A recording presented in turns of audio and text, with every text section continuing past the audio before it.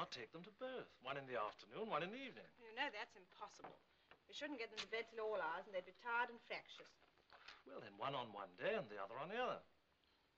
You're always accusing me of spoiling the children. Their characters would be ruined in a fortnight if I left them to your over-tender mercies. All right, have it your own way. Circus or pantomime? Neither. We'll thrash them both soundly, lock them up in the attic, and go to the pictures by ourselves.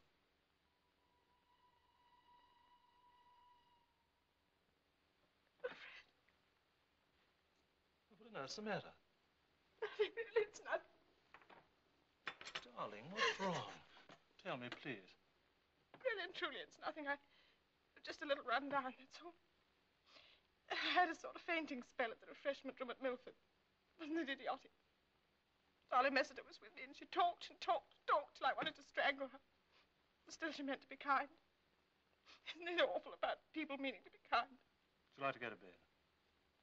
No, Fred, really. Come and sit by the fire in the library and relax. You can help me with the Times crossword. You have the most peculiar ideas of relaxation.